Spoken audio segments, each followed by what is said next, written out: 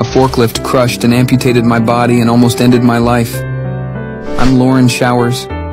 A turning point in my career came when a forklift turned part of my body into the past.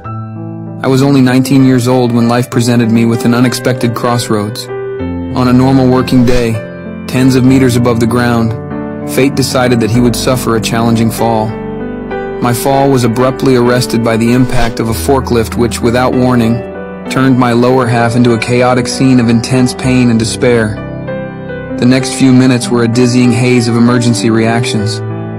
The hospital became my next stop, where the doctors described difficult alternatives to face. The first, a bold attempt to rebuild what was destroyed, but with a fragile chance of success. The second, a drastic cut, but a firmer promise of survival. In the midst of a whirlwind of emotions and fears, I raised my fragile voice and chose life, even if that choice meant the brutal redefinition of my own existence. And so, the skilled hands of the medical team executed a plan that left me with half the body I knew.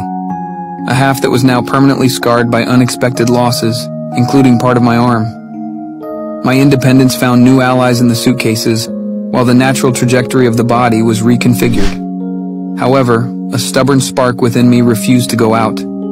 The determination to live, to find moments of happiness, did not allow itself to be crushed by the weight of adversity. If you want the second part, leave a comment below.